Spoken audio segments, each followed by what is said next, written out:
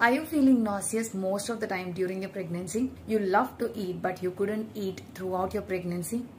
Then watch this reel till the very end.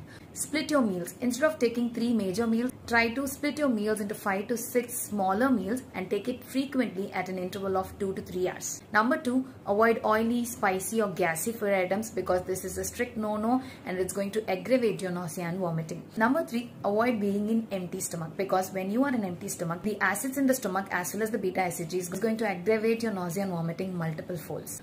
Number 4, not all the nausea and vomiting is going to take a toll on your health or baby's health. Number 5, initially the mother can even have weight loss during the first few weeks of pregnancy. But if the weight loss is more than 5% of their previous weight, then that mother needs immediate attention. Save this reel and share it with your friends. Follow me for more such informative videos.